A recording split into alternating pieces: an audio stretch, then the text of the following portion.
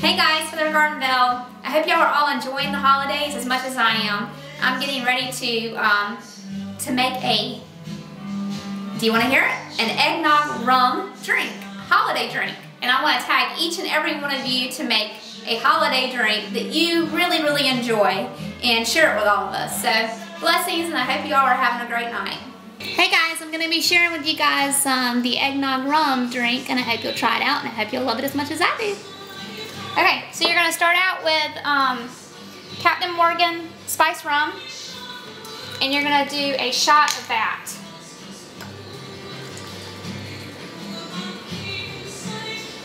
I'm really not a big drinker, but when I do drink, I like to drink rum.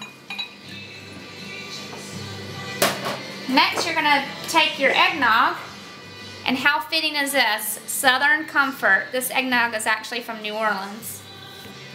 You're going to do about a cup of eggnog, and I will probably do a little bit more because I don't really like the taste of liquor. I like for it to be hidden. So that looks about good. And then I found these at the grocery store. I was actually looking for cinnamon sticks, but I found these, and I think these will work even better. Chocolate Hazelnut. They're by Pepper Ridge Farm, and they are these. Oop! And I'm clumsy. I'm so clumsy. All right, this is the perfect time to eat. Come in sticks like this. For one, it's the perfect stir. And sprinkle a little bit of nutmeg. Okay, that was probably way too much. I'm not very good at these cooking videos. And a little bit of cinnamon. This is gonna be so delicious.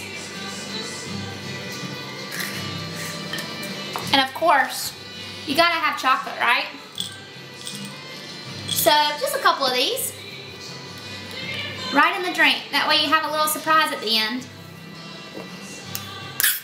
And last but not least, some Ready Whip.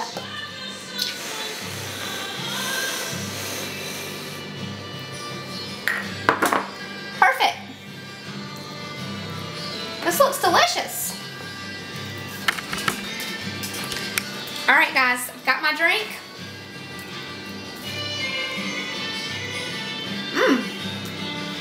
This hazelnut stick is delicious.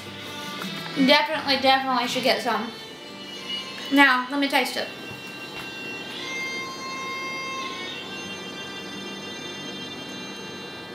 Oh my goodness. That is so good. Really, really good. I hope y'all will try it out. This is an eggnog rum drink. Simple ingredients, and it's so much fun for the holidays. And I think I might actually have two. Bye guys.